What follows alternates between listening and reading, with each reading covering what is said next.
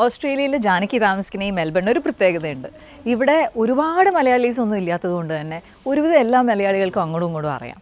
അതുകൊണ്ട് തന്നെ ഞാൻ ജാനകിയുടെ പാരൻസിനെയും ജാനകിയെയൊക്കെ ഒരുപാട് ഒക്കേഷൻസിൽ കാണാൻ ഇടയുണ്ടായിട്ടുണ്ട്. പക്ഷേ ഇന്ന് ഈ വിഷു ദിനത്തിൽ ഞാനും നിങ്ങളും ഒരുമിച്ചാണ് ജാനകിയുടെ വീട്ടിൽ വിഷു ആഘോഷിക്കാൻ പോണേ. Hello, look who is this? Oh my. ഇതാണ് കാമി അല്ലേ?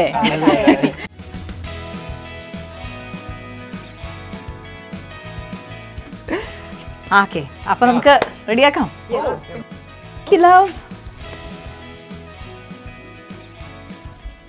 ഞാൻ പറയായിരുന്നേ, ഈ മെൽബണിലെ എല്ലാ വീടുകളും ഇതുപോലെ ഭംഗിയുള്ളതാണെന്ന് ആൾക്കാർ വിചാരിക്കും. പക്ഷേ ഇവരുടെ വീടിനൊരു പ്രത്യേകത ഉണ്ട്. ഇവരുടെ വീട് നിൽക്കുന്ന ഒരു ഏരിയ എന്ന് പറയുന്നത് വെരി ബ്യൂട്ടിഫുൾ ആയിട്ടുള്ള ഒരു പ്രിസ്റ്റീൻ സ്പേസിലാണ്. ഈ സ്പേസ് എന്ന് പറഞ്ഞു കഴിഞ്ഞ് കഴിഞ്ഞാൽ ഇറ്റ്സ് ലൈക്ക് എ റിസോർട്ട് അല്ലേ. ഇവിടെ വന്നു കഴിഞ്ഞ് കഴിഞ്ഞാൽ ഭയങ്കര കാമിങ് അറ്റ്മോസ്ഫിയറാണ്. എനിക്ക് ഏറ്റവും ഇഷ്ടമുള്ളത് നിങ്ങളുടെ ആ ബാൽക്കണി സ്പേസാണ്. നമുക്ക് അങ്ങോട്ടൊന്ന് പോയാലോ? പിന്നെന്താ, ഇവിടെ വിന്ററിലാണോ കൂടുതൽ ഭംഗി? ഓ വാവ്.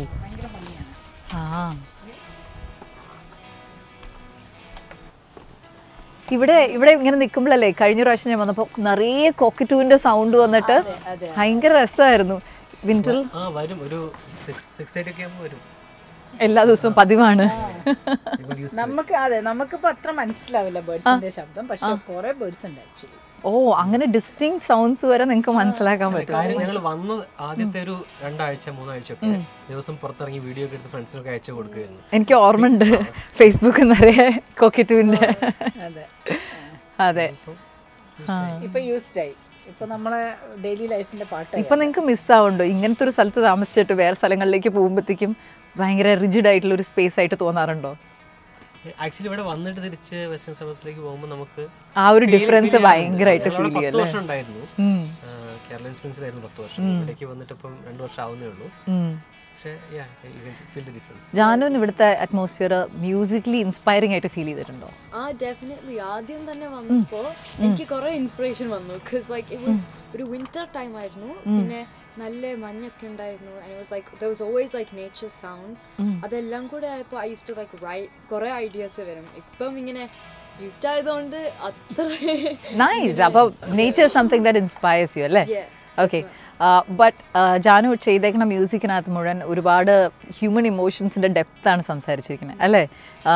Which is not contradictory to nature is involving everything അല്ലേ? അപ്പോൾ how do you get the inspiration ഇത്രയും മെച്യൂർഡ് ആയിട്ടുള്ള ഒരു കണ്ടൻറ്റ് ക്രിയേറ്റ് ചെയ്യാനും അതിന് അങ്ങനൊരു മ്യൂസിക് ഉണ്ടാക്കാനും? you're a lot wiser for your age. അതെല്ലാവരും പറയുന്ന സംഭവം തന്നെയാണ്, എസ്പെഷ്യലി ഫോർ മീ. ഞാൻ ഇയാളെ കണ്ടിട്ടുള്ളത് എപ്പോഴാണ്? ഒരു 5 വയസ്സിലല്ലേ. അന്ന് ഏതൊരു ഹാലോവീൻ പാർട്ടിക്ക് പോകാൻ പറ്റിയില്ല, ട്രിക്ക് ഓർ ട്രീറ്റിന് പോകാൻ പറ്റിയില്ല എന്ന് പറയുന്ന ഒരു കുട്ടിയായിരുന്നു അന്ന്. എന്താണ് ഈ ഇത്രയും ഡീപ്പ് ഹ്യൂമൻ ഇമോഷൻസിനെ കുറിച്ച് എഴുതാനുള്ള ഇൻസ്പിറേഷൻ? ഒരു മിനിറ്റ്, കുട്ടീനെ ഒന്ന് കൊടുക്കാം.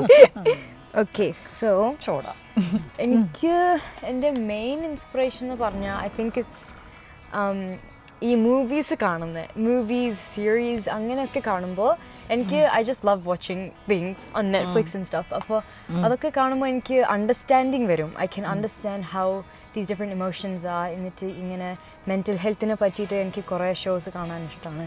So there be things like that. അത് കാണുമ്പോൾ എനിക്ക് അണ്ടർസ്റ്റാൻഡിങ് കുറേ കൂടും. ആൻഡ് ദെൻ ഐ ലൈക്ക് ആ അണ്ടർസ്റ്റാൻഡിങ് വരുമ്പോൾ I can write songs and put myself in perspective. അപ്പോൾ ഞാൻ I put myself in the shoes and അതിനെ പറ്റി ഇങ്ങനെ എഴുതും. പിന്നെ അത് മാത്രമല്ല, even like my experiences or my friends experiences അതൊക്കെ എടുത്തിട്ട് അത് ഇങ്ങനെ മോർ ഡ്രമാറ്റിക് ആക്കിയിട്ട് പാട്ട് എഴുതാം. And yeah, I think the reason ഓസ്ട്രേലിയയിൽ ഇങ്ങനെ ലിവ് ചെയ്യുന്നതുകൊണ്ട് എനിക്ക് മോർ എക്സ്പോഷർ ഉണ്ട് ഈ ഇങ്ങനത്തെ ഇഷ്യൂസിനെ പറ്റിയിട്ട്. Because a lot of people talk about it, you know. അപ്പോൾ ആ എക്സ്പോഷർ വരുമ്പോൾ I can understand it a lot more deeply. അപ്പോൾ അതിനെ പറ്റിയിട്ട് ഇങ്ങനെ എഴുതാം. Yeah, that's why I guess I'm more on the mature side. Yeah, that is so beautiful. ഇനിയും കുറേ ചോദ്യങ്ങളുണ്ട്, നമുക്കിനി അടുത്ത വീടിൻ്റെ അകത്തേക്ക് പോകാം അല്ലേ? Okay, life after the voice ഒരുപാട് ഡിഫറെൻ്റ് ആയിട്ടുണ്ട്. ദോ എനിക്ക് തോന്നുന്നു നിങ്ങൾക്ക് രണ്ടുപേർക്കും അങ്ങനെ ഡിഫറെൻ്റ് ആവണമെന്നില്ലെങ്കിലും, ജാനു ഒരു കുഞ്ഞു മോളായിട്ട് തന്നെ ഇരുന്നെങ്കിലും ഒരുപാട് ഡിഫറൻസ് വന്നിട്ടുണ്ട് ലൈഫിൽ അല്ലേ? How you taking it all? ഞാൻ ആദ്യം പോടാം. I think I'm taking it fine. I mean, a main change ഉണ്ടായത് കുറേ opportunities കിട്ടുന്നതാണ്. I've been getting a lot more opportunities. പിന്നെ ഇങ്ങനത്തെ interviews അങ്ങനെയൊക്കെ കുറേ വന്നിട്ടുണ്ട്. But അതെന്നെ എനിക്ക് enjoy ചെയ്യുന്ന things ആണ്. And that's the whole reason I'm doing music, you know, ഇങ്ങനത്തെ opportunities വരാൻ. So it's like I'm like excited about it. So I'm handling it really well because it's what I want to do. പിന്നെ ഇൻസ്റ്റഗ്രാമിലൊക്കെ കുറേ support വരുന്നുണ്ട്. അപ്പോൾ അതെല്ലാം കൂടെ വരുമ്പോൾ it's just happiness for me really. So yeah, I'm managing it like that, and it's definitely changed for the better. Beautiful. ചേട്ടാ, ചേട്ടനെ സംബന്ധിച്ചിടത്തോളം എനിക്ക് തോന്നുന്നു because you have that musical inclination ചേച്ചിക്ക് ഇല്ല എന്നല്ല, നിങ്ങൾ രണ്ടുപേരും ഒരുമിച്ചായിരുന്നു. ഒരിക്കൽ ഞങ്ങൾ M4 TV ഒരു ഷോ പ്ലാൻ ചെയ്തിരുന്നത് വേ U way going to talk about music. പല പല കാരണങ്ങളും കൊണ്ട് അത് ഡിഡ്ന്റ് കിക്ക് ഓഫ്. പക്ഷേ അറിയാം നിങ്ങൾക്ക് രണ്ടുപേർക്കും ഉള്ള മ്യൂസിക്കിനോടുള്ള പാഷൻ. പക്ഷേ ജാനുവിലുള്ള ആ ഒരു മ്യൂസീഷ്യനെ നിങ്ങൾ എന്നാണ് ശരിക്കും തിരിച്ചറിയാൻ തുടങ്ങിയത്? സ്ട്രോങ് ആയിട്ട് ഇങ്ങനെ ഒരു ടാലൻ്റ് ഉണ്ട്, ഇത് ഡെവലപ്പ് ചെയ്തെടുക്കണം എന്നുള്ളൊരു ഇൻട്രസ്റ്റ് നിങ്ങൾക്ക് എന്ന് മുതൽ വന്നേ? അപ്പം എന്നെ സംബന്ധിച്ച് അങ്ങനെ ഒരു ഡെഫിനറ്റ് പോയിന്റ് എന്ന് എടുത്ത് പറയാൻ എനിക്ക് പറ്റില്ല. അങ്ങനെ ഒന്നുണ്ടെങ്കിൽ എൻ്റെ മെമ്മറിയിലുള്ളത് ഞങ്ങളുടെ അറിയാൻ ആദർശ ഗീതേച്ചി, നമ്മൾ ഭയങ്കര ക്ലോസ് ആയിട്ടുള്ള ഒരു ഫാമിലി ഫ്രണ്ട്സാണ്. അപ്പോൾ അവരൊരിക്കൽ വീട്ടിൽ വന്നിരുന്നു. വീട്ടിൽ വന്ന സമയത്ത് ജാനു അതിൻ്റെ മുന്നത്തെ ആഴ്ച ഒരു ഇവൻറ്റിന് പോയിട്ട് ഒരു പാട്ട് കേട്ടിരുന്നു. അപ്പോൾ ആ പാട്ട് കേട്ടു എന്നുള്ളത് നമുക്കറിയാം, ഞങ്ങൾ ഒരുമിച്ചാണ് ഇവൻറ്റിന് പോയത്, അത് കേട്ടിട്ടുണ്ട്. അപ്പം ആ ഏജിലൊക്കെ ആൾക്കാർ വരുമ്പം ഡാൻസ് ചെയ്ത് കാണിക്കാനും പാടി എല്ലാം കാണിക്കണം. അയ്യോ ഇത് ചെയ്തില്ല അങ്ങനെ ഒരു കുട്ടിയായിരുന്നു. അപ്പൊ അവര് വന്നപ്പോ തന്നെ ഒക്കെ പാട്ട് പാടാൻ. ഓ, അത് ജാനകിക്ക് ഇഷ്ടമായിരുന്നു അങ്ങനെ, അല്ലാണ്ട് പാരന്റൽ പ്രഷർ ആയിരുന്നില്ല. ആരെങ്കിലും ഇറങ്ങി പോവാൻ നോക്കുമ്പം എന്നെ നോക്കിട്ട് പറയും അയ്യോ ഞാൻ ഇങ്ങനെ കാണിക്കാൻ മറന്നു. അപ്പൊ അങ്ങനെ ഒരു അങ്ങനെ ഒരു സ്റ്റേജ് ഉണ്ടായിരുന്നു ജാനുവിന്. അപ്പോൾ ആ സമയത്ത് പിന്നെ ഗീതേശിയും ആദർശം വീട്ടിൽ വന്ന സമയത്ത് ഞങ്ങൾ അങ്ങനെ പാട്ടൊക്കെ ആയിട്ടിരിക്കും. അവര് നല്ലോണം പാട്ട് പറയാറ്.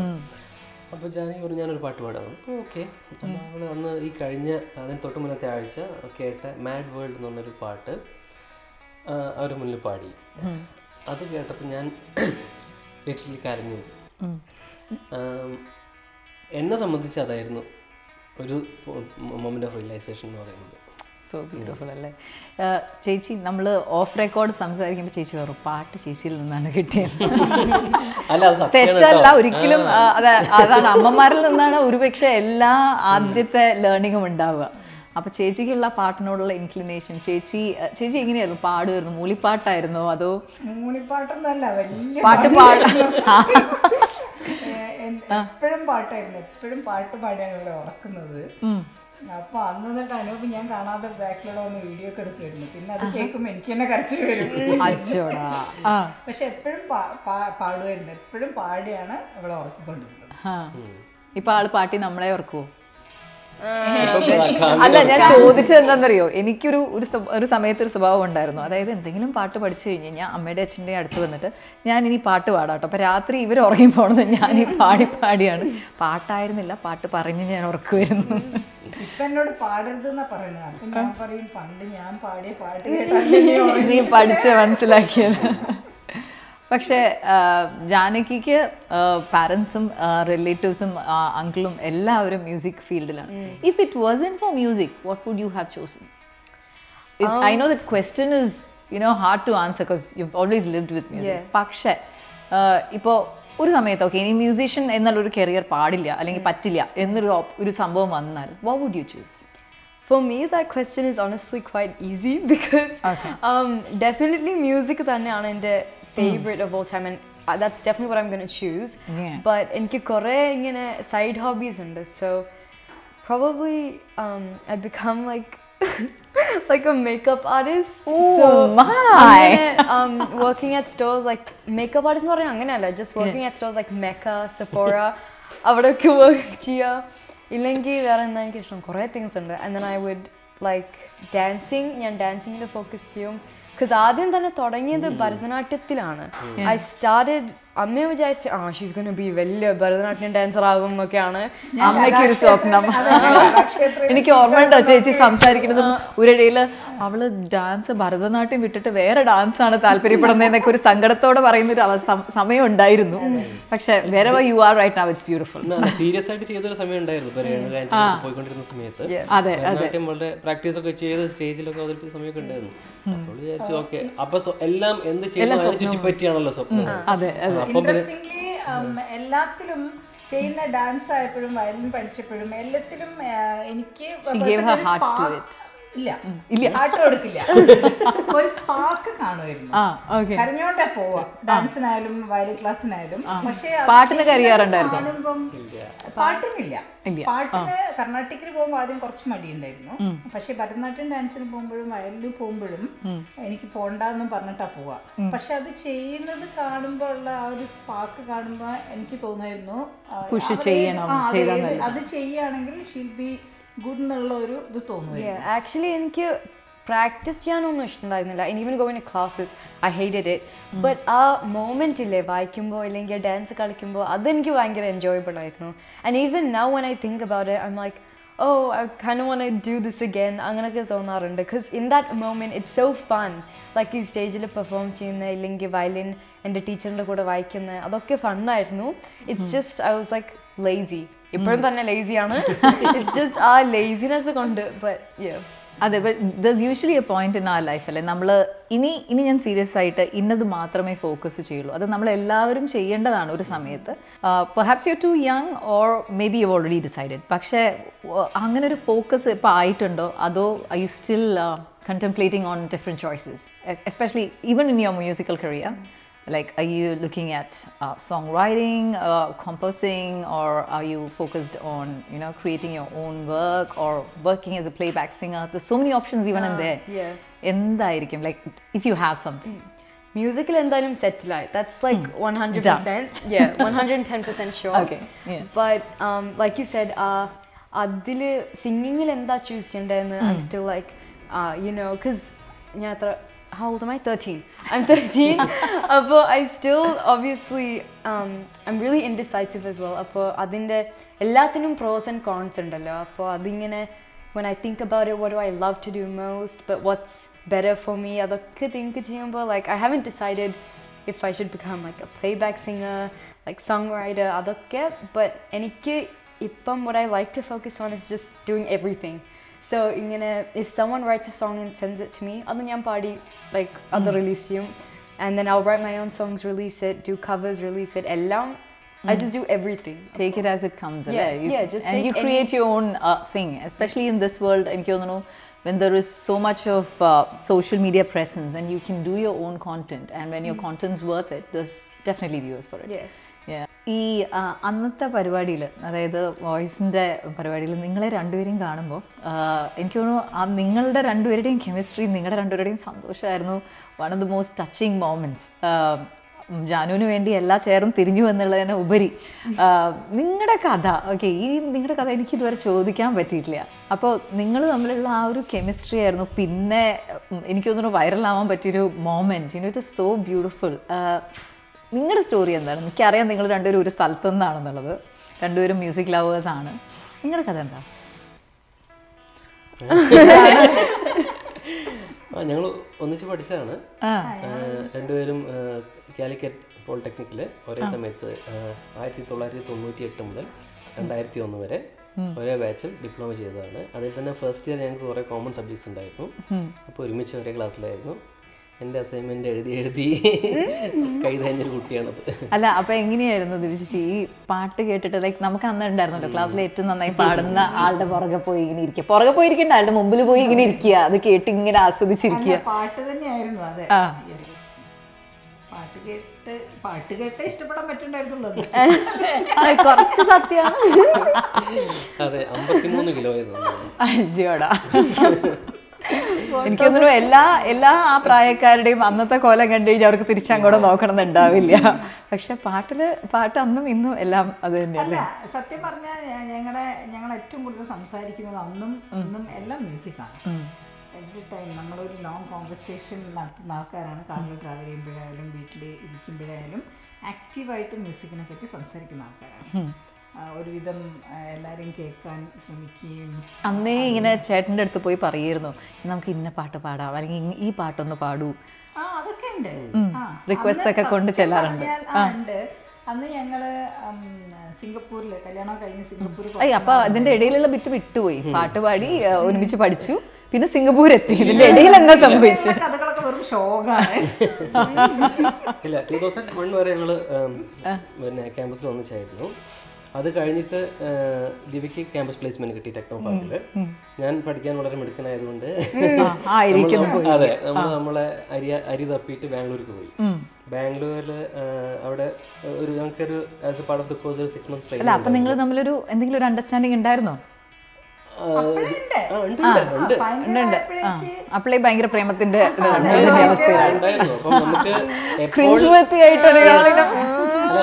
വീട്ടിൽ എപ്പോൾ അവതരിപ്പിക്കണം എന്നുള്ളതിനെ കുറിച്ച് ഒരു ധാരണ ഉണ്ടായിരുന്നു. ഇപ്പോൾ ഇവരുടെ കാര്യത്തിൽ അന്നത്തെ 2001 20 വയസ്സിൽ ടെക്നോ പാർക്കിൽ ജോലി കിട്ടി എന്ന് പറഞ്ഞു കഴിഞ്ഞാൽ നമ്മൾ നാട്ടിൽ സെറ്റിലായി എന്നുള്ളതാണ്. അപ്പോൾ ഒരു 2 വർഷം കഴിയുമ്പോഴത്തേക്ക് സ്വാഭാവികമായിട്ടും വരുന്നതാണ്. അപ്പോൾ അതായിരുന്നു എൻ്റെ ചാലഞ്ച്. 22 വയസ്സിൽ ബാംഗ്ലൂരിൽ ഒരു ഞാനും കൂടെ ജോലി ചെയ്യുന്ന സമയത്ത് എനിക്കങ്ങനെ പറയാൻ പറ്റുന്നൊരു കണ്ടീഷൻ ആയിരുന്നില്ല. അങ്ങനെ ഞാൻ പറഞ്ഞു ലൈക്ക് ഞാൻ പുറത്തേക്ക് ട്രൈ ചെയ്യാം, എന്നിട്ട് നമുക്ക് പറയാൻ പറഞ്ഞു. 2 വർഷം കഴിഞ്ഞപ്പം ദൈവാനുഗ്രഹം കൊണ്ട് സിംഗപ്പൂരിലൊരു ജോലി ശരിയായി. അപ്പോഴത്തേക്ക് ഞാൻ വീട്ടിൽ പറഞ്ഞു ഇങ്ങനെ ഞാൻ കെട്ടിക്കോളാം. അപ്പം ഈസിയായി കാര്യങ്ങൾ. എതിർപ്പും പ്രശ്നമൊക്കെ ഉണ്ടായിരുന്നോ? അത്യാവശ്യം കുഴപ്പമില്ല. ഉണ്ടാവും. ഒന്നാമത്തെ കാര്യം ഒരുപാട് വളരെ ചെറിയ പ്രായം. പിന്നെ പറഞ്ഞ പോലെ 22 വയസ്സിൽ നിങ്ങൾ കല്യാണം കഴിച്ചു? ഇല്ലില്ല, ഞാൻ പറഞ്ഞത് അപ്പോഴാണ്. കഴിച്ചത് 26-ലാണ്. പിന്നെ സിംഗപ്പൂരിൽ പോയി 3 വർഷം കഴിഞ്ഞിട്ടാണ് കല്യാണം കഴിച്ചത്. 26 വയസ്സായപ്പോഴാണ് കഴിച്ചത്. അങ്ങനെ. അപ്പോൾ നിങ്ങളുടെ പാട്ടിലെ ഡ്രീംസ്, സ്വപ്നങ്ങൾ അതെല്ലാം ഈ മോളിലേക്ക് പകർന്നുകൊണ്ടിരിക്കുകയായിരുന്നു ഞാൻ കണ്ടിട്ടുള്ളത്. അതായത് സാധാരണ ഫാമിലീസിലെന്ന് പറഞ്ഞു കഴിഞ്ഞാൽ മക്കൾ കുഞ്ഞാണ്, അവർക്ക് വേറൊരു ലെവല്, പാരൻസ് അല്ലെങ്കിൽ അച്ഛൻ എന്നുള്ള ആൾക്ക് വേറൊരു സ്ഥാനം, അങ്ങനെ പറയാൻ പാടില്ല, അച്ഛനോട് ഇങ്ങനെ മിണ്ടാൻ പാടില്ല. പക്ഷേ ഇവിടെ നമ്മൾ കണ്ടിരിക്കുന്നത് എങ്ങനെയാണെന്ന് വെച്ച് കഴിഞ്ഞാൽ സ്പെഷ്യലി നിങ്ങൾ തമ്മിൽ എപ്പോഴും അച്ഛനായാലും മകളായാലും അമ്മയായാലും എല്ലാവരും ഫ്രണ്ട്സിനെ പോലെയാണ്. നിങ്ങളുടെ ഇൻട്രാക്ഷൻ എപ്പോഴും ഫ്രണ്ട്സിനെ പോലെ. ഈവൻ ഇപ്പോൾ ജാനകിക്ക് 13 വയസ്സായി, പക്ഷെ ഞാൻ കാണുമ്പോൾ ജാനു ഭയങ്കര ചെറിയൊരു കുട്ടിയാണ്. പക്ഷെ അന്ന് മുതൽ ജാനകിയോട് സംസാരിക്കുന്ന ഒരു അഡൾട്ടിനോട് സംസാരിക്കുന്ന പോലെ, അല്ലെങ്കിൽ ഒരു പേഴ്സണിനോട്, ഒരു അനാഥ പേഴ്സൺ എന്നുള്ളൊരു രീതിയിലായിരുന്നു സംസാരിക്കുക. അല്ലെങ്കിൽ ഭയങ്കര കുഞ്ഞു കുട്ടിയെ പോലെ കൊഞ്ചിച്ചോ അങ്ങനെയൊന്നും ഞാൻ കേട്ടിട്ടില്ല സംസാരിക്കണേ. വളരെ പക്വതയോടെയായിരുന്നു നിങ്ങൾ രണ്ടുപേരും സംസാരിച്ചിരുന്നത്. അത് നിങ്ങൾക്ക്, അതായത് നിങ്ങൾ നാട്ടിൽ വളർന്ന ആൾക്കാരാണ്, പക്ഷേ അങ്ങനൊരു കോൺസെപ്റ്റ് നമ്മുടെ നാട്ടിലില്ല പൊതുവെ. പക്ഷെ നിങ്ങൾക്ക് എങ്ങനെയാണ് അങ്ങനെ ഒരു ഫീൽ ഉണ്ടായത്? അല്ലെങ്കിൽ നിങ്ങൾ എങ്ങനെയാണ് അങ്ങനെ ആയി വന്നതാണോ? സത്യം പറഞ്ഞാൽ ശ്യാമ പറഞ്ഞ ഈ കാര്യം ഞാൻ വളരെ കുഞ്ഞായിരിക്കുമ്പോൾ തന്നെ എന്നോട് പലരും പറഞ്ഞിട്ടുണ്ട്. പല പാർട്ടികൾക്കെല്ലാം പോകുമ്പോൾ എന്നോട് പലരും ചോദിച്ചിട്ടുണ്ട്, ദിവ്യ എങ്ങനെയാണ് ജാനുവിനോട് ഇങ്ങനെ സംസാരിക്കുന്നത്? അതായത് പറഞ്ഞ സത്യമാണ്, ചെറിയ പ്രായത്തിൽ നമ്മൾ അവളെ ഒരു ഇപ്പൊ ആൾക്കാർ പറയാറുണ്ട്, ആ അവയർനെസ് ആൾക്കാർക്ക് ഉണ്ട്, കുട്ടികളെ അങ്ങനെ, അതായത് അവർ കുഞ്ഞിതാണെന്നുള്ള രീതിയിൽ ടോണ്ട് ചെയ്യുക, അല്ലെങ്കിൽ തമാശ പറയുക, അല്ലെങ്കിൽ ഒരുപാട് കൊഞ്ചിക്കുക, ഇതൊന്നും ഇല്ലാണ്ട് അനദർ ഇൻഡിവിജ്വൽ ആയിട്ട് റെസ്പെക്ട് ചെയ്ത് ആ പേഴ്സണായിട്ട് റെസ്പെക്ട് ചെയ്യാൻ, വിച്ച് ഇസ് വാട്ട് ഇപ്പോൾ ഒരു അവയർനെസ് വന്നു തുടങ്ങിയത്. പക്ഷെ നിങ്ങൾ ആ ചെയ്തിരുന്ന സമയത്ത് അത്രയും ഇല്ല. അതൊരു കോൺഷ്യസ് ഡിസിഷൻ ആയിരുന്നോ, അതോ നിങ്ങളെ സംബന്ധിച്ചിടത്തോളം നിങ്ങളുടെ മോള് നിങ്ങളുടെ കൂട്ടുകാരിയായി തന്നെ?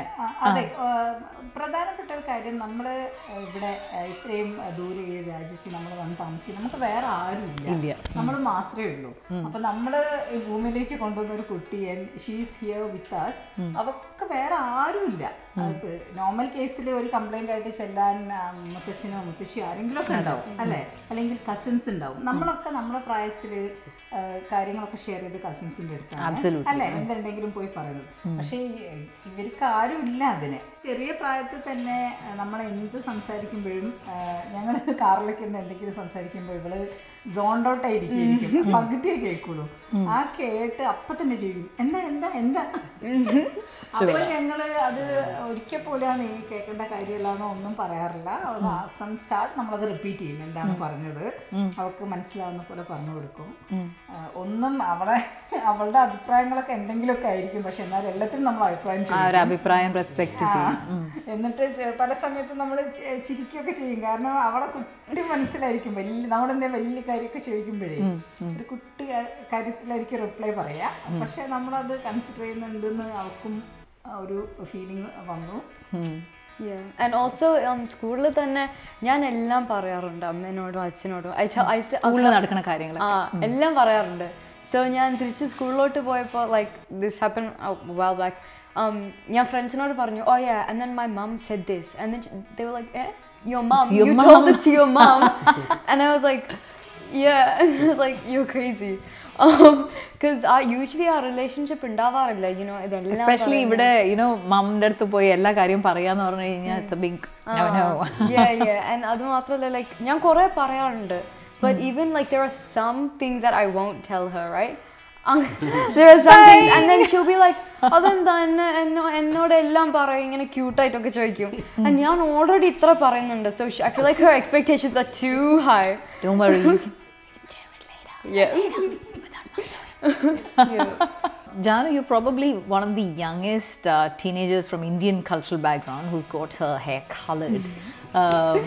ഇത് സാധാരണ ഇന്ത്യൻ കുടുംബങ്ങളിൽ സമ്മതിക്കാത്തതും അല്ലെങ്കിൽ വലിയ ക്വസ്റ്റ്യൻ ആവുന്ന സംഭവങ്ങളൊക്കെ ഇതോ ഈ പ്രായത്തിലോ ഇപ്പൊ പാടില്ല എന്നൊക്കെ. How did you manage to do this, or was it Amma's idea? They're both really chill. അതൊന്നും ഒന്നുമല്ല, it's really nothing to be honest. Like കുറച്ച് hesitation ഉണ്ടായിരുന്നു, but main ആയിട്ട് I think the excuse that they had, they were waiting for like a reason, right? Oh cool. They were kind of waiting for a reason. Appo boys like carry appo like that showed that I was mature. So I'm mature enough to get my hair dyed, hair colored. And അതുപോലെ എൻ്റെ എല്ലാ ഫ്രണ്ട്സിൻ്റെ primary school തന്നെ when I was in year 5 and 6 they had their hair colored. So nobody from Indian cultural background perhaps. No. But that's what I'm talking about. But they were like അത് കണ്ടിട്ട് വിചാരിച്ചു കുഴപ്പമൊന്നുമില്ല, it's fine, you know. And വെറുതെ ഫണ്ണിന്, you know, because even Amma likes it. She's like, I was like I'll dye my hair back to black because വെറുതെ വിചാരിച്ചു. She's like no, വേറെ colour try out ചെയ്യൂ. Oh, that is so cool. ഞാൻ രണ്ട് കാര്യം എപ്പോഴും പറയാറ്, ഹെയറും ഡ്രസ്സും keep experimenting with it. Not defining you. Like, yeah, absolutely. And I think അത് പ്രൂവ് ചെയ്തുകൊണ്ട് ചേച്ചി മുഴുവൻ തലയും ഷേവ് ചെയ്തും കൂടെ കടന്നില്ലേ. അതെ. പിന്നെ അന്ന് വോയിസ് കഴിഞ്ഞപ്പം ജാനു പറഞ്ഞ പോലെ ഒരു റീസൺ ആയിട്ട് പറഞ്ഞു, ഞങ്ങൾ രണ്ടുപേരും തന്നെ like we toll Har like ഇപ്പം നിന്നെ സമ്മതിക്കുന്നത് വെച്ചാൽ you did something that a 12-year-old never did before. So you deserve that. Okay. So it was her choice of color and the first time bleach ചെയ്തു colour ചെയ്യാൻ വേണ്ടി, and then she liked it. She maintained that. Actually no, that was the first time. First time ഞാൻ long hair ഉണ്ടായിരുന്നു, പിന്നെ അടിയിൽ മാത്രം ഇങ്ങനെ ഒരു peekaboo color പോലെ, and I wanted to dye it some other color, I forgot, but then I was like, oh, this looks fine. അപ്പോൾ അങ്ങനെ തന്നെ വെച്ചു. Yes. അപ്പോൾ how are you academically? I'm okay. Yeah. നല്ല കുട്ടിയാണ്. സത്യം പറഞ്ഞു കഴിഞ്ഞാൽ ഞങ്ങൾ ബോൾവിൻ എൽത്തമിലേക്ക് മാറിയല്ലോ. ബോൾവിൻ പ്രൈമറിയിലായിരുന്നു. ആ സമയത്തെല്ലാം ഒരു പിയർ പ്രഷർ ഉണ്ടായിരുന്നു സത്യം പറഞ്ഞു കഴിഞ്ഞാൽ, കാരണം അവരുടെ അക്കാഡമിക്കലി, കാരണം അങ്ങനത്തെ ഒരു സ്കൂളാണത്. അപ്പോൾ അതുകൊണ്ടാണ് ഞങ്ങൾ സത്യം പറഞ്ഞാൽ എൽത്തം ഇങ്ങോട്ടേക്ക് സ്കൂളിലേക്ക് മാറിയത്. അങ്ങനെ ഒരു പ്രഷർ വേണ്ട, to the things that she loves to do. എന്നാലും പക്ഷേ ഞങ്ങൾ മെയിൻറ്റെയിൻ ചെയ്ത് പോകുന്നുണ്ട്. That is something so beautiful. കാര്യം എനിക്ക് തോന്നുന്നു നമ്മളെല്ലാവരും V R coat in A chain അല്ലേ. പിയർ പ്രഷർ ആണെങ്കിലും സൊസൈറ്റിയുടെ പ്രഷർ ആണെങ്കിലും എല്ലാവരും നിർബന്ധിതരാണ് എന്തെങ്കിലും ഒരു പെർട്ടിക്കുലർ പാറ്റേണിൽ ബിഹേവ് ചെയ്യാനായിട്ട്. അവിടെ നിന്ന് തന്നെയാണ് നിങ്ങളെല്ലാവരും ബ്രേക്ക് ചെയ്തിട്ട് നിങ്ങളുടെ രീതിയിൽ മോളെ, അതായത് അതും ഒരുപാട് പേർക്ക് അഭിമാനിക്കാൻ പറ്റുന്ന രീതിയിൽ ആരും കുറ്റപ്പെടുത്താത്ത രീതിയിൽ, എല്ലാവരും ഒരുപാട് സന്തോഷിക്കുന്ന ഒരു രീതിയിൽ. ആൻഡ് ഐ തിങ്ക് അത് തന്നെ നിങ്ങളൊരു മോഡൽ ഫാമിലി ആക്കി മാറ്റണം. And there so many people looking at what Janaki is wearing now, what Janaki is doing, and I think there's a lot of youngsters out there who wants to be like Janaki, അല്ലേ?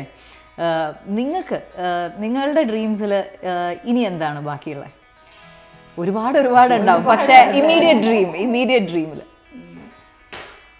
ഇപ്പം ശ്യാമ പറഞ്ഞ പോലെ നമ്മളിപ്പം മെൻ്റലിയും ഒക്കെ prepare ചെയ്യുന്ന കാര്യം എന്താ വെച്ചാൽ കൺവെൻഷൻ അനുസരിച്ച് പോകേണ്ട ആവശ്യമില്ല ഒന്നിനും. അതായത് ഇപ്പം എന്ത് കാര്യം, ഞാൻ അങ്ങനത്തെ ഒരാളായിരുന്നു. എന്ത് ചെയ്യുമ്പോഴും അതിൻ്റെ ഹിസ്റ്ററി നോക്കിയിട്ട് ഇങ്ങനെ ചെയ്ത് കഴിഞ്ഞാൽ അതിൽ സക്സസ് ഉണ്ടോ, അങ്ങനെ നോക്കേണ്ട ആവശ്യമില്ല. What ever comes in your way, it's your way. Absolutely. എനിക്ക് അത് പറഞ്ഞപ്പോൾ സോറി, പക്ഷേ നമ്മളിവിടെ ഓസ്ട്രേലിയയിൽ ജീവിക്കുമ്പോൾ നമ്മൾ മനസ്സിലാക്കണം വേറൊരു കാര്യം എന്ന് പറഞ്ഞു കഴിഞ്ഞാൽ, എസ്പെഷ്യലി ഇന്ത്യൻ ബാക്ക്ഗ്രൗണ്ട് അല്ലെങ്കിൽ ഇന്ത്യയിൽ നമ്മൾ വളരുമ്പോൾ ഉണ്ടാവുന്ന ആ ഒരു പ്രഷർ ഒരിക്കലും ഇവിടെ ഇല്ല. അതായത് കുട്ടി ഡോക്ടറോ എൻജിനീയറോ ആയി തീരണം എന്നുള്ള ആ ഒരു കോൺസെപ്റ്റ് ഇവിടെ ഇല്ല. പക്ഷേ എന്നാലും നമ്മളുടെ majority of the Australian population അല്ലെങ്കിൽ ഓസ്ട്രേലിയൻ ഇന്ത്യൻസിനെ എടുത്തു കഴിഞ്ഞ് കഴിഞ്ഞാൽ there's still a lot of pressure from that Indian family because of that mindset. And എന്നെ ഏറ്റവും കൂടുതൽ സർപ്രൈസ് ചെയ്തൊരു എലിമെൻറ്റ് എന്താണെന്ന് വെച്ച് കഴിഞ്ഞാൽ, ജാനകിയുടെ ഞാൻ മേക്കപ്പ് ആർട്ടിസ്റ്റ് ആവണമെന്ന് പറഞ്ഞപ്പോൾ നിങ്ങൾ രണ്ടുപേരും വളരെ കാം ഫേസോടെ അങ്ങോട്ടും ഇങ്ങോട്ടും നോക്കിയിരുന്നതാണ്. ഇതിപ്പോൾ നാട്ടിലത്തെ ഒരു കുട്ടിയാണ് മേക്കപ്പ് ആർട്ടിസ്റ്റ് ആവണമെന്ന് പറഞ്ഞാൽ ഓടനെ അവിടെ നിന്ന് പറയേണ്ട ഒരു സീനാണ് യൂഷ്വലി കാണാറുള്ളത്. ഒരുപാട് മാറി, എന്നാലും ഇപ്പോഴും ഒരുപാട് പ്രശ്നമുണ്ട്. അതായത് ഒരു ലാർജ് കമ്മ്യൂണിറ്റി എടുത്ത് നോക്കിയാൽ ഉണ്ട്, ഒരു ഹാൻഡ്ഫുൾ അല്ലെങ്കിൽ ഒരു ചെറിയൊരു പോപ്പുലേഷൻ ഒരുപാട് മാറിയിട്ടുണ്ടെന്ന് എനിക്ക് തോന്നുന്നു കേട്ടോ. But you can tell me your views. You think it's changed back in India? It is changing. Yes.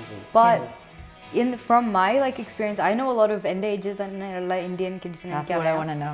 Yeah. So I think the main thing is their parents will let them do their hobbies and stuff, but agraham ingane engineer ava nalle high pay jobs angane they still have that oh that's better, but if you really need to then you can do that.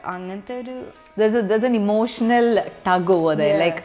They consciously know that their parents don't want them to do this, but just take that as a hobby and look at something else. Okay, that's very interesting, especially coming from you. Karim, you relate to and you understand the youngsters out here best. ഞാനെനിക്ക് നമ്മൾ കുറച്ച് നേരം മുമ്പ് സംസാരിച്ചപ്പോഴും പറഞ്ഞില്ലേ, എൻ്റെ ഫ്രണ്ട്സിൻ്റെ problems ഞാൻ കാണാറുണ്ട്, അവരുടെ ഇമോഷൻസ് ഞാൻ ഫീൽ ചെയ്യാറുണ്ട് എന്നുള്ളത്. ഇവിടെ വളർന്നതും കൊണ്ടാണ് നമുക്ക് അങ്ങനെ ഒരു എക്സ്പോഷർ ഉള്ളത് മനസ്സിലാക്കാൻ പറ്റിയത്. ഇവിടെ വേറൊരു സംഭവമുണ്ട്, പിയർ പ്രഷറിൻ്റെ പുറത്ത് നടക്കുന്നത്. അതായത് especially when you hit your teens, you are compelled to have certain relationships. You have the best of friends in your life as your mom and dad. Have you ever been compelled by peer pressure to do something? I don't think so, because I surround myself with the best people ever. I'm lucky. I don't actually know how, but I naturally even when I came to Eltham High, ഞാൻ വിചാരിച്ചില്ല actually നല്ല the aura that you carry. Oh wait, ഞാൻ school name പറഞ്ഞു, അത് കുഴപ്പമില്ല. Okay. Yeah, but yeah, I made really good friends, and അങ്ങനെ especially ഈ സ്കൂളിലാണ് ഏറ്റവും അണ്ടർസ്റ്റാൻഡിങ് ആയിട്ടുള്ള ഫ്രണ്ട്സ് ഉള്ളത്. They're so understanding, and they help me with my problems and vice versa. It's just yeah, I don't think I've ever really felt peer pressured, but in my first primary school I think അപ്പോഴായിരുന്നു ഒരു pressured environment ഉണ്ടായിരുന്നു. Private സ്കൂളായിരുന്നു. അപ്പോൾ ഇങ്ങനെ എല്ലാവരും really wealthy families and cool kids അങ്ങനെയൊക്കെ ആയിരുന്നു. So എല്ലാവർക്കും phones ഉണ്ടായിരുന്നു. അപ്പോൾ ഞാൻ പറഞ്ഞു എനിക്കും ഫോൺ വേണം അങ്ങനെ. And then they're like, oh, you don't have a phone, why don't you have a phone? So അങ്ങനത്തെ സിറ്റുവേഷൻസ് ഉണ്ടായിരുന്നു. But then once I grade 1 grade 2 grade really young. അത് കഴിഞ്ഞിട്ട് ഒന്നും ഉണ്ടായിരുന്നില്ല. Nothing peer. I feel it should be the opposite, but it's in high school അങ്ങനെ ഒന്നും ഉണ്ടായിരുന്നില്ല. Right. ഇപ്പോൾ നമ്മളുടെ ഒരു ഗ്ലോബൽ വ്യൂവേഴ്സിൻ്റെ അണ്ടർസ്റ്റാൻഡിങ്ങിന് ഇവിടെ ഒരുപാട് വേറെ എത്തൻസിറ്റി എന്ന് വരുന്ന കുട്ടികൾക്ക് ബുള്ളിങ് അല്ലെങ്കിൽ അങ്ങനത്തെ കുറേ concerns. It's not just the എത്തൻസിറ്റി. I think we are just blaming it on our എത്തൻസിറ്റി, but bullying is just A natural part of growing up. How have you handled that kind of situation? I'm not sure if you've gone through bullying, but even otherwise, the pressure or the എനിക്കിങ്ങനെ bullying ഇതുവരെ ഉണ്ടായിട്ടില്ല. No one's directly touch wood, but no one's directly been അങ്ങനെ.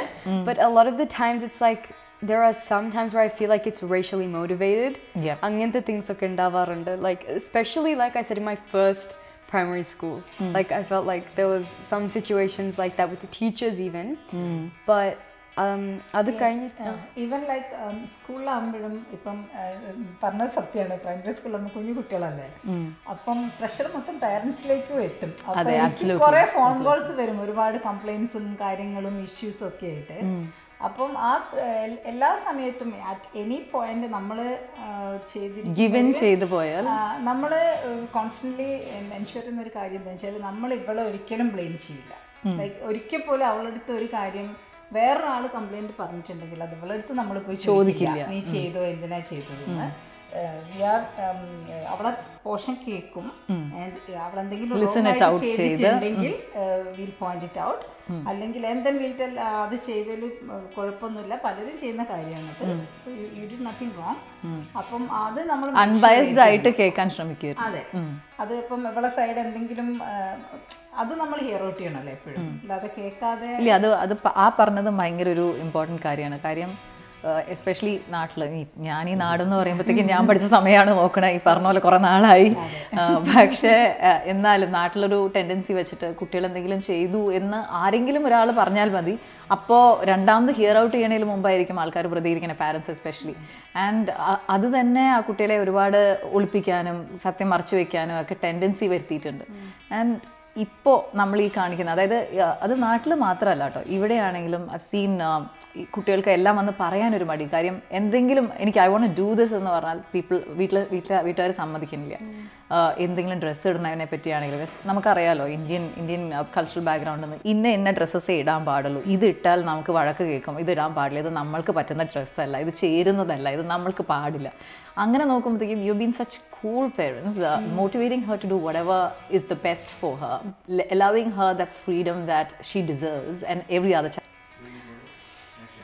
ഇനി ഞാൻ ഈശ്വർ ഫാമിലിയോട് ഒരു ചോദ്യം ചോദിക്കാം. എനിക്കറിയാം നിങ്ങളുടെ 3 പേരുടെയും സർനെയിംസ് വേറെയാണെന്ന് അറിയാം, എന്നാലും because the Easwar comes from your grand പാ ആൻഡ് യുവർ ഗ്രാൻഡ് പാ ആസ് വെൽ അല്ലേ, ഹിസ് ഗ്രാൻഡ് പാ. ഓക്കെ, അതുകൊണ്ട് ഈശ്വർ ഫാമിലിയോട് 3 പേരോടും കൂടെ കുറച്ച് ചോദ്യങ്ങൾ ചോദിക്കും. നിങ്ങൾക്ക് ഇതിൻ്റെ ആൻസർ നിങ്ങൾ ഒറ്റ വാക്കിലല്ല ഒറ്റ പോയിന്റിൽ തീർക്കണം. അതായത് ഇങ്ങനെ ഇങ്ങനെ ഇങ്ങനെ, അതായത് ചോദിക്കുന്ന ചോദ്യത്തിന് ആരാണ് അതിന് ഉത്തരവാദി അല്ലെങ്കിൽ ആരാണ് ആ ആള് എന്നുള്ളത് നിങ്ങൾ പോയിന്റ് ചെയ്ത് കാണിക്കണം. റെഡി അല്ലേ? Okay, so let's start. Who sleeps in a lot? Who is the strict officer at home? Who is the സെന്റിമെന്റലിസ്റ്റ്? Who's always late?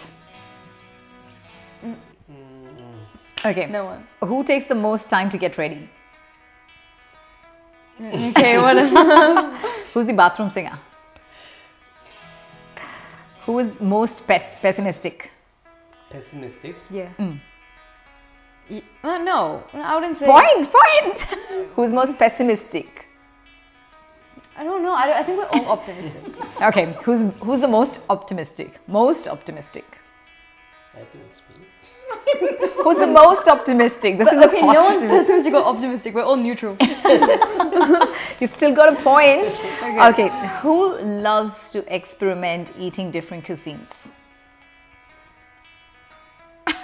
Okay, there. Who's the laziest of you all? Oh, that is so cute. Who's the fighter cook? Who is the night owl? Who gets hangry? Definitely. Who keeps up with the trend most? Sorry? Who keeps up with trends? Amma. Oh, super cool. കൊള്ളാം. അപ്പോൾ ഇത്തിരി നിങ്ങളെ പറ്റി കൂടുതൽ അറിയാൻ പറ്റും അല്ലേ?